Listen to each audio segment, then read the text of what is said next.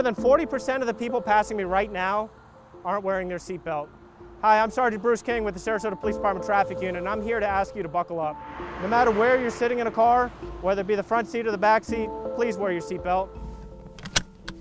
That one click could save your life.